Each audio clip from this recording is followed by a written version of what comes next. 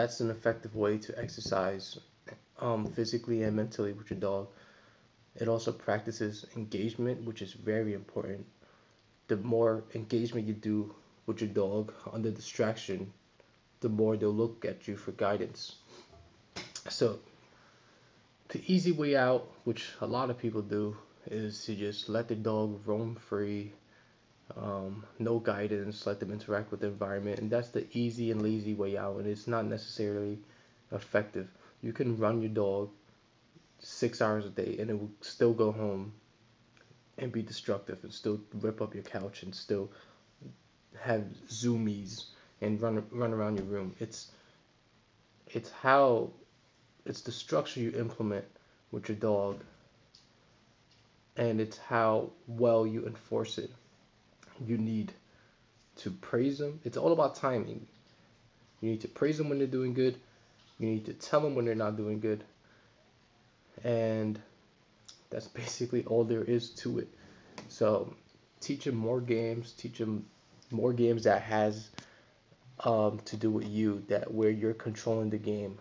It's practicing engagement. It's very, very important.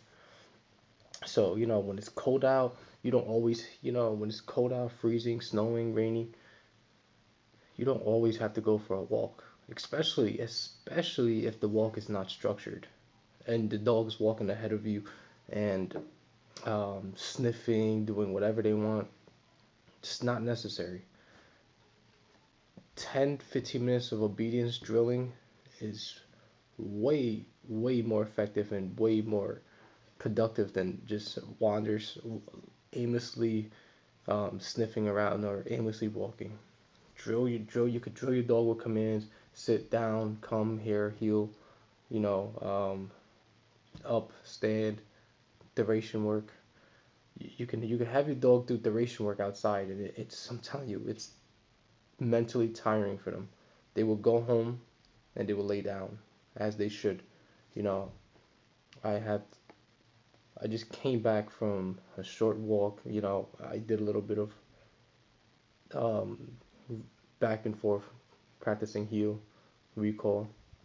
You know, um, and they're no, I can't flip it. And they're tired. They're down on the floor. You know, so it's not. A lot of people try to do too much with their dogs. It's and some people just don't do anything with their dogs. But you don't need to do too much with your dog. Just keep everything structured. Practice on engagement. Create more games. I'm going to be releasing a forced fetch video real soon. It's going to teach you how to teach your dog to fetch from beginning to start, from beginning to end, and that's a really, really, really good engagement exercise. So tire your dogs out. Doesn't require much. It doesn't require much. You have to teach your dog how to do nothing, absolute nothing. That has to be taught. When your dog is home, and I'm a big advocate for exercise, but you give it proper exercise. You don't when you're home, they should be laying around. They should be laying down, doing nothing. If you don't teach your dog how to do nothing, they're gonna do what they want. They're just gonna roam, bite couches, sniff. They're gonna get into trouble.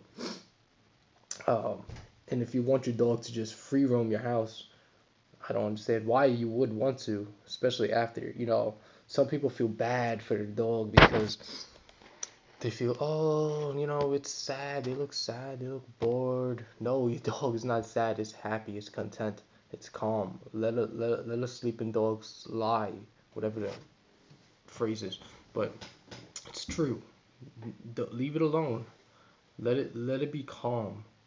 It you're always gonna, especially if you always constantly giving your dog affection when it's laying down doing nothing. You're gonna first of all, you can get your dog addicted to human affection, and you're gonna water down your praises. It's when they're laying down, just let them lay down. Have them lay down after your walk, after your drills. after your exercise. Leave them alone. Let them lay down. You know, they still, right now they're laying down because we just came back in and they're waiting for me to wipe their paws because they don't leave. They don't get up until I tell them, until after I wipe their paws. See, she's still laying down. She knows. He knows. It's just structure. You should know what your dog is doing 24/7. Every day, every minute, every second of the day, you should know what they're doing. Um, be very, um, wary and cautious and mindful of their state of mind. Um, always try to think. Always try to be a step ahead of them. Always try to, um, know where they're at mentally. Are they anxious? Are they calm? You want to have your calm. You want to have your dog calm as much as possible. The more a dog behaves a certain way, that's who they become.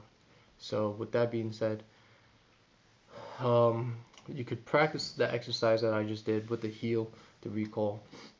You could start with treats. Start with a long line, a long leash, 20 foot, and there you go.